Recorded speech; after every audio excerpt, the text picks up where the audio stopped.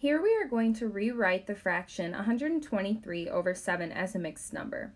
Now, after rewriting the problem, our first step is going to be long division because a fraction is really saying dividing. So we're going to take 123 and divide it by 7. 7 goes into 12 once, and doing the subtraction is going to give us 5. 7 does not go into 5, so we need to bring that 3 down, which is going to give us 53. And 7 goes into 53 7 times, which is 49. 53 minus 49 is 4. And this will be our answer for the long division. It's going to be 17 remainder 4. Now, when we're talking about mixed numbers, we use the numbers found in our long division to place into our mixed number. So we're going to have the fraction 123 over 7 is equal to the whole number that we get in our long division is that whole number in our mixed number. So it's going to be 17.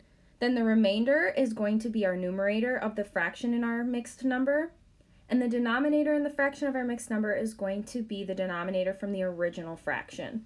So this is going to give us a final answer of 17 and 4/7.